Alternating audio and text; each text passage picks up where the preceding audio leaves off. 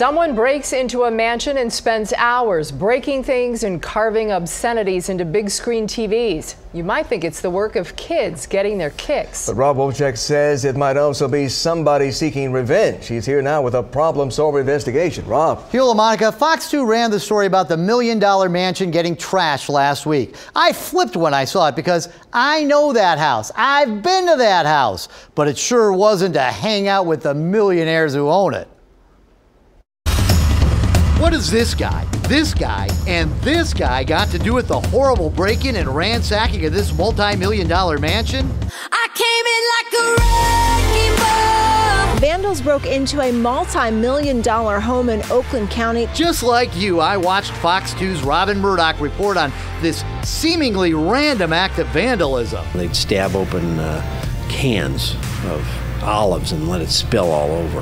The horrible destruction of a palace like this was so newsworthy, Oakland County Sheriff Mike Bouchard held a press conference. Didn't look like a lot was, if anything, was taken, but quite a bit was damaged. Who'd do something like this? Could it be this guy, and this guy?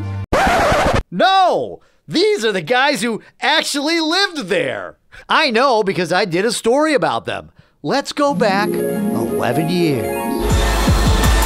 I was out on the streets, the asphalt jungle, so to speak. It's real shoddy work. Ginny was a lady who'd been flattened by a pushy paving company.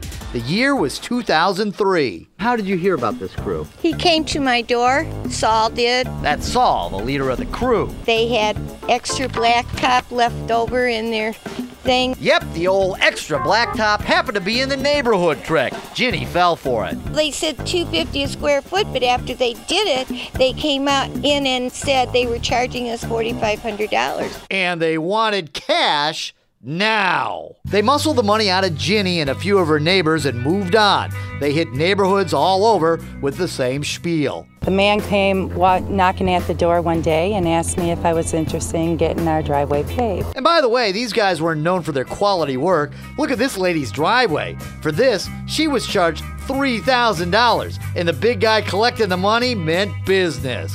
He wouldn't leave until he got his check. The leader of this crew of travelers, as they're known to law enforcement, was Saul Williams, a guy who I found out had been busted a bunch of times all over the country for what was called an asphalt scam. Many of the travelers were Saul's own relatives, including his own kids who ran machinery they weren't old enough to be operating. I thought Saul was just a crude, dishonest slob eking out a living. Until I saw his house. Yep, apparently the, hey, we're in the neighborhood with some extra asphalt ruse was incredibly lucrative. Saul and his family lived here north of Clarkston on the same street as Kid Rock. I did a special Lifestyles of the Rich and Infamous Hall of Shame story. What a mansion! An estate fit for a king! Then I saw the story about the $1 million mansion being vandalized and recognized it. That's Saul Williams' house. Yep, he still owns it. I'm coming home, I'm coming home. Tell the world I'm coming home. Let the rain wash away all the pain of yesterday. Well, it's been 10 long years since I've been out here, and Saul Williams and his paving businesses have continued to make people mad all over the country.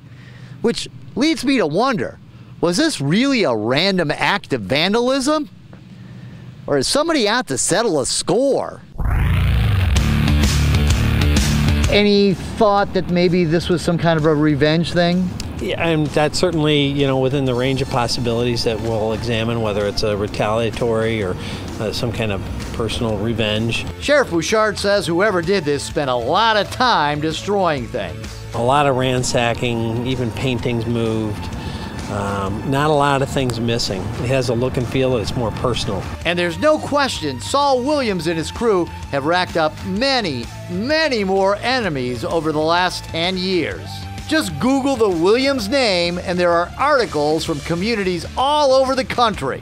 The New Jersey Attorney General's office hit Saul with a $17 million judgment for consumer fraud regarding the asphalt scam. And Saul Williams was charged with more than a dozen criminal counts in Florida a couple of years ago. He also owes the IRS a few $100,000.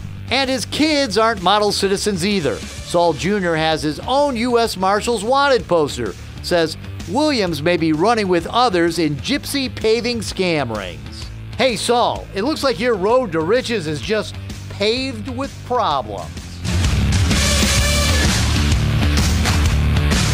Now, I tried to reach Saul Williams, but I have no idea where he is. One of his neighbors told me Saul and his family would come and go from the house for weeks at a time while they were on the road doing business. He said the last time they left, they never came back. That was more than a year ago. The original Hall of Shame story from 2003 is a hoot to watch. We have a link to it on myfoxdetroit.com. Kilo, Monica? So any idea who actually broke into the house? I don't have any idea who broke into the house, but it appears to be some kind of revenge. It appears to be they were definitely targeted. These people, Saul Williams and this group, as I had mentioned back in 2003, they're a group of travelers. They go out, they run these asphalt scams all over the country. They hit a town, they move on to the next town. They carry huge sums of cash on them, $40,000, $50,000. And so who knows who did it? There's going to be a lot of suspects. It could be other asphalt companies that they've burned, suppliers that they've burned. They kind of lived by their own rules. So made a lot of enemies. A lot of enemies over the years, even in the government. You know, I believe the IRS is looking at them. So and with all this cash, he could be anywhere. He could be anywhere. In fact, the New Jersey case, they had a $17 million judgment against them, the Consumer Affairs Department of the Attorney General's office, and Saul didn't even show up to court. He fled to Arkansas. So, you know, good luck catching the people who broke into the house. Good luck at catching Saul as well. He may be living in another mansion by now. He may be. Yeah, he probably is. Probably so. All right, Rob, Thanks, thank Rob. you. Wow.